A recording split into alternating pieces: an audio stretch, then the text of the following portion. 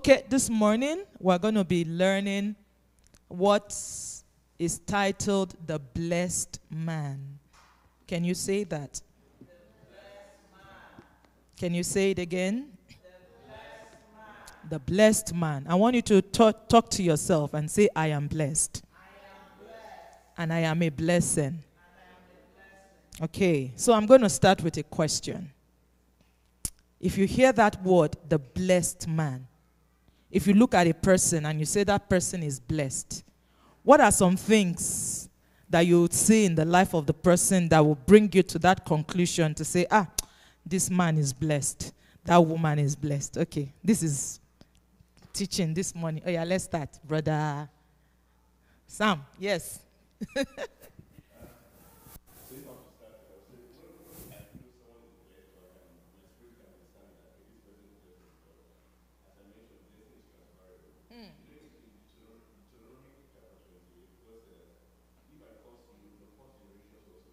Wow. Please give him Michael. He's going to be a pastor very soon. And also, he said in Deuteronomy 28 as well, if I bless you, your fourth generations will also receive that blessing as well. Wow. And he gave an example, I think Abraham as well. So if someone is blessed by God, anything around them flourishes. Anything around them kind of taps into, there's a synergy, if I'm to put it that way. So that's how you know someone is blessed. Please clap for Brother Sam. It says the blessed person, the blessed man, the blessing is transferable.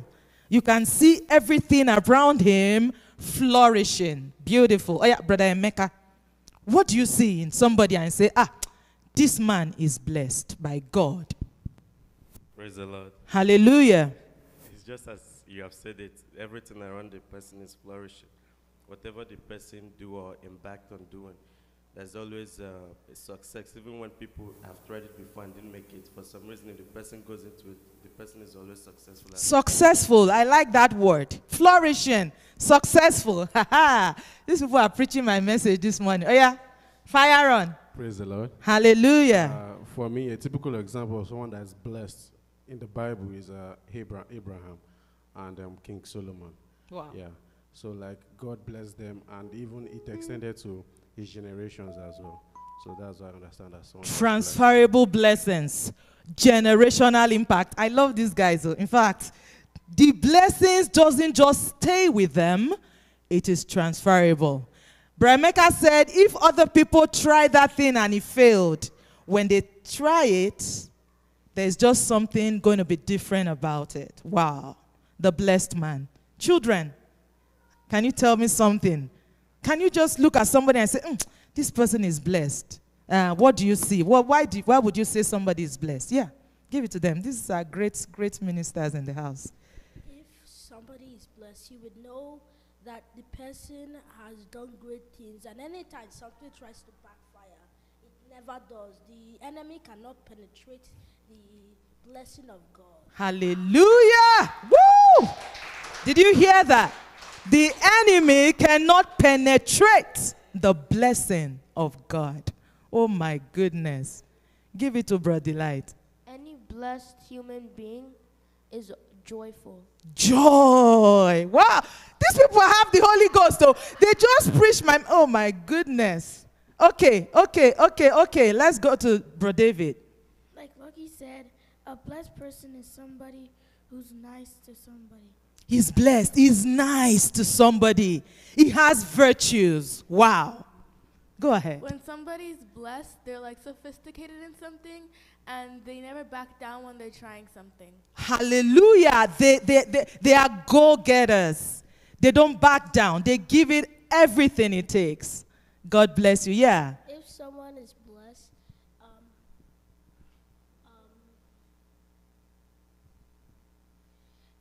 is blessed, they can help people. They help others. Thank you.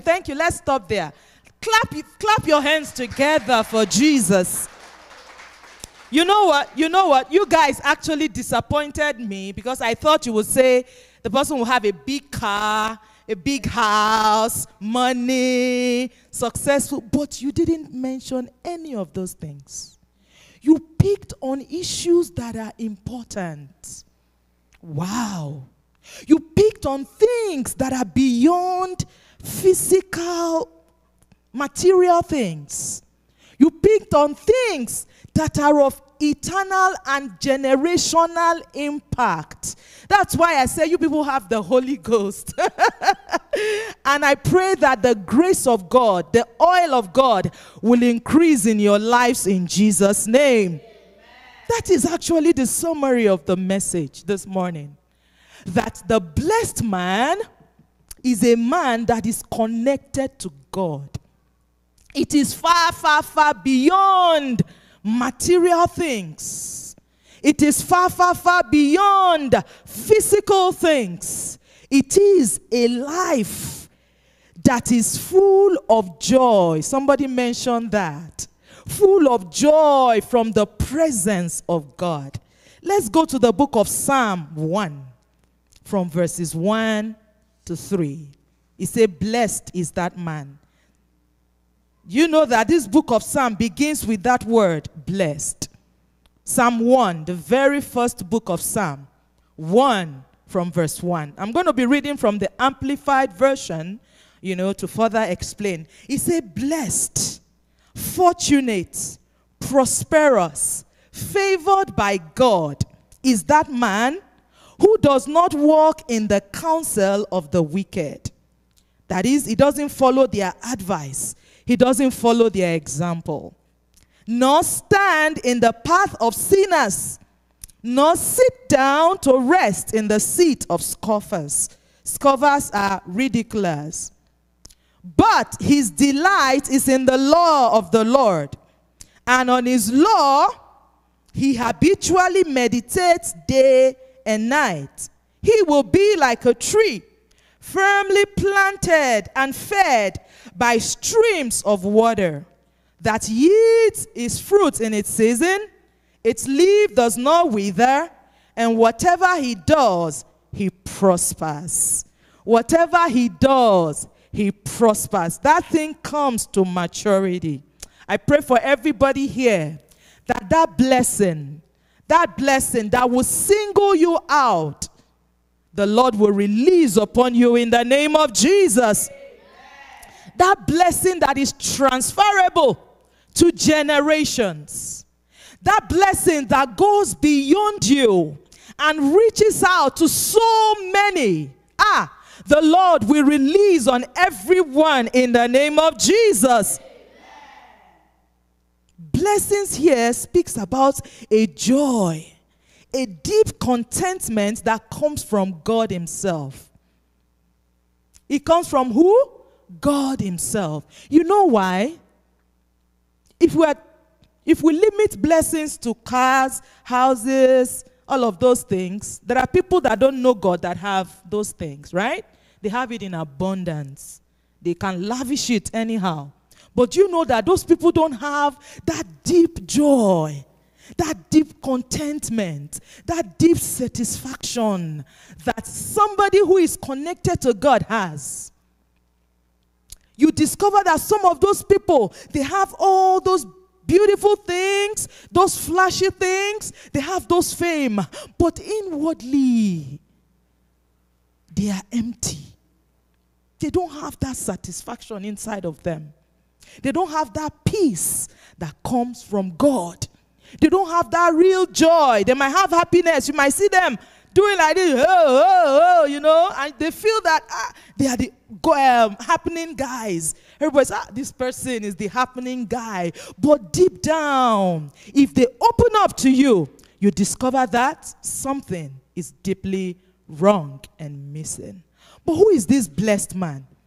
Is a man that has been found favored by God. It is a life that takes real pleasure in living according to God's will. That man, scripture says, he does not walk in the counsel of the ungodly. So the scripture talks about the company this person keeps. He does not keep company with those people that would take him away from God. He does not listen or take counsel from wicked people, from people that would tell him to turn his back on God or turn his back on things that are of eternal value. This kind of blessing we are talking about is the one that comes from inside. Real satisfaction that only God can put inside of you, and only a relationship with God can guarantee it. I pray for you again. I've prayed it. I will pray again. That God will give you that blessing. As young as you are and you are growing up, God will give you that blessing that cannot be quantified in monetary terms. Hey. The blessing I'm talking about is a blessing that you have that will command money to you. It will command greatness to you. It will command peace to you. In fact, you become a solution. You become so relevant to your generation that people need you. People need you. That is the kind of blessing your life will carry in the mighty name of Jesus. You are not going to be ordinary. Yes, you are going to be unique. Why? Because blessed is that man. He does not follow sinners to do evil. He does not take counsel from them. Okay? He does not sit with the scorners, the scornful, the people that ridicule the things of eternal value, the people that make jests of the work of God, of the things of God. You see them, they laugh. Oh, all these people that are following God, they are just wasting their time. There are better things to do on Sunday. Why waste your time going to church? He doesn't find himself in those company. Instead, the Bible says, his delight, his desire, his joy is in what? The law of God. The thing that matters to him the most is the word of God. The thing that is of utmost importance, that takes number one place in his life, in her life, is the word of God. What did God say about me? What does God say about this situation? What does God say about this thing? The Bible says he meditates on that law day and night, habitually, like it's just part of you. Does it mean that you are going to sit down with your Bible 24/7 and not go to class? No. You will go to class. You will go to work. You will do housework. You will do everything. But you know what? You read your Bible. And then what you read stays with you. It's inside of you. The law of God is inside. Your spirit is in your soul, is in your mind, is in every part of you. So that when you are walking on the way, the law is there. When you come across situation, the law of God is there. When somebody tells you to do something that is wrong, the law comes in and says, no, no, no, it's against the law. You know what? Those of us that drive, no, in Winnipeg, there are so many laws, right? And why do you follow the law? You know there's a penalty, right? If you fail. So the law is part of you. If Auntie Rose is driving me sometimes, I say, this road is 60. This road. She's so conscious of that law. She doesn't need to sit down and say, where's the driving constitution of Manitoba? 24/7. No, it has become part of her. Okay, as she's driving on the road, she's not, no, this one is a one way. No, you know, there was a day she said something, I was like, how did you even see it? Where did they write it on the road? But she's the one driving, so she's she knows it, like she sees it. Her eyes are so observant. Because what? There is a penalty. Child of God, that is how the law of God should be inside of you. Yes. Before you take decisions, oh, okay, what does the Bible say? Before you allow anything to take root in your heart, before you allow any thoughts, any action, any reaction, What does the law say? That is what that scripture means. He meditates on it day and night. He's there as he's waking up in the morning. His heart, his desire, his delight is connected to God. He's not first thinking about soccer. Okay? Don't look at Delight. Delight is not the only one that plays soccer. He's not just thinking about Roblox. Thank you. When he wakes up first thing in the morning, it is not about that Nollywood movie. I have not finished watching it. No. First thing in the morning, his heart, his desire is panting after God. Hey. And he begins to worship. He begins to worship. He begins to pray. He doesn't just jump up from his bed. Hey, I'm going. No. He puts God first. Children, are you learning? Your company, your friends, they are very important. As a child of God, you want to be blessed? You want to have that blessing that you can transfer to generations? You want to be relevant in life. You want people to come to you and say, Delight, how are you doing it? Please show us the way. Yes. Those your friends now, they might be laughing at you and say, Jesus boy, Jesus get everything about you, Jesus. But sometime in life, they will come and say, it's like this Jesus you are following is the right way to follow. Because your life will be different. Your life will be unique. Your life will be governed by the law of God. Who is this blessed man? It's a man that desires God. He desires God. Where is your heart? What is that thing that occupies your thoughts daily? Is it one babe? Should I look at this side? What is that thing that fills your thoughts? What is that thing that consumes your will? Let it be God first. Yes. That's how to have a blessed life. That's how your life becomes, it commands blessings. Like it commands blessings. Things that other people are struggling for. You are just there. Those things are locating you easily. And you are like, God, thank you. See, God sees everybody. Are you hearing me? He sees our hearts. That is the first place he's looking at. He's looking at our heart. How connected is Emeka to me? How? I want to know. I want to know whether he's just following because he has to follow or he really loves me by himself. God wants to know that. God wants to know that. That's why he looks at your heart, Christian.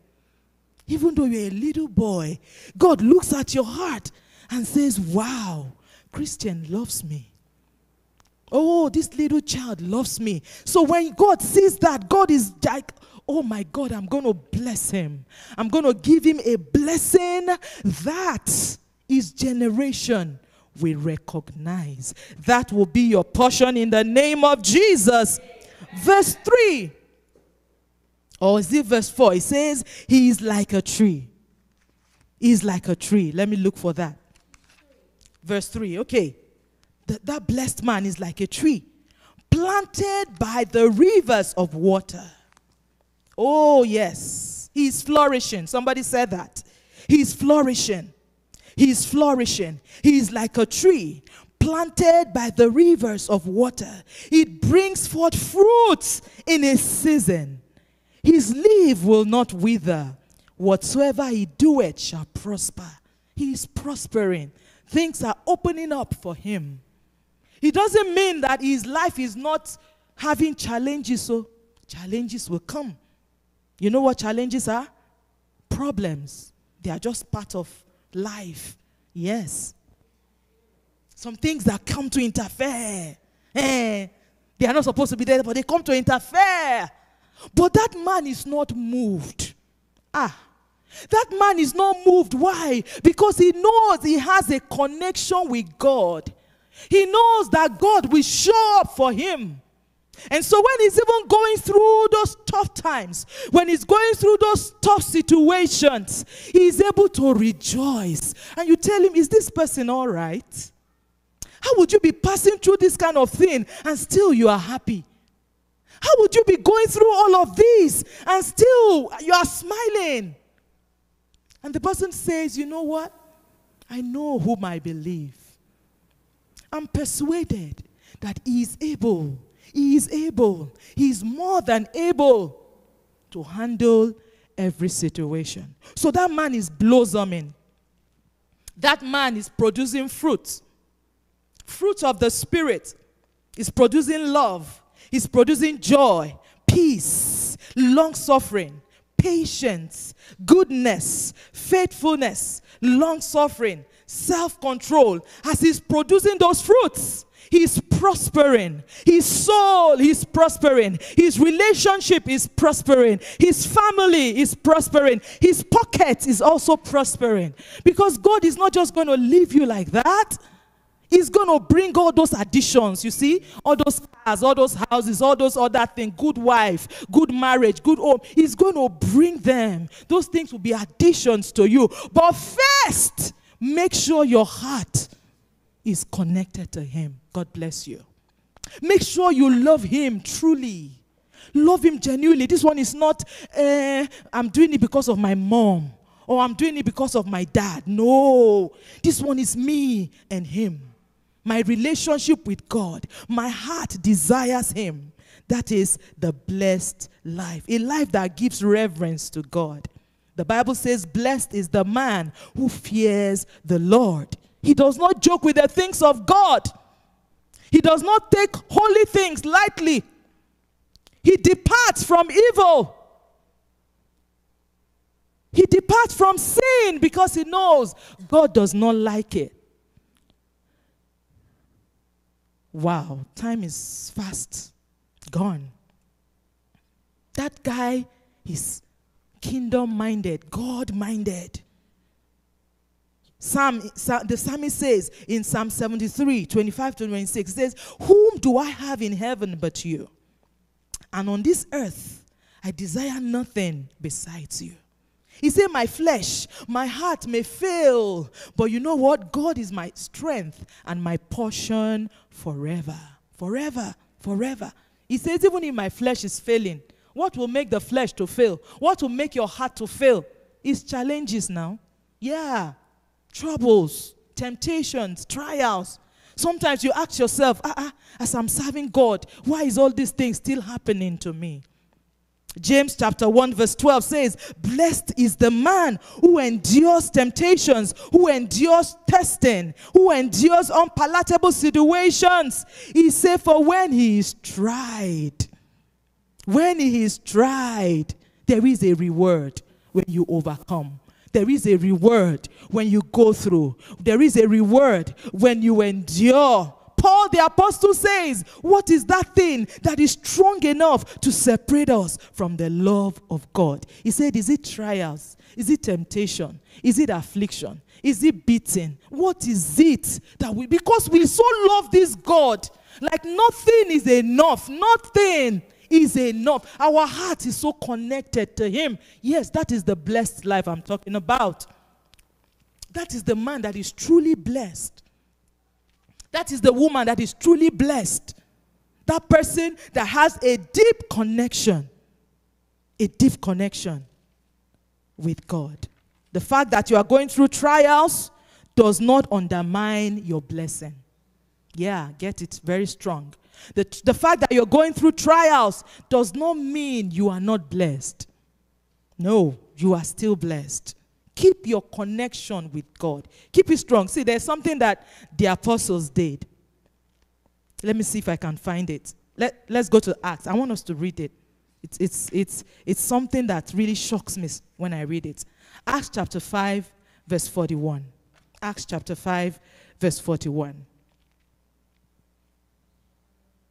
Okay, let's start from verse 40. Let's see what happened to them. It says, and to him they agreed. And when they had called the apostles and beaten them, what did they do to them? They beat them. And commanded that they should not speak in the name of Jesus. And they let them go. He said, and they departed from the presence of the council, rejoicing. What were they doing? That they were counted worthy to suffer shame for his name. Hey, You know, when I read it, I'm like, God, are those people really human beings? Like, I don't understand. They beat them because they were doing the work of God. They flogged them because they were obeying God. Yet, the Bible says they rejoiced that we are counted worthy to suffer shame for his name.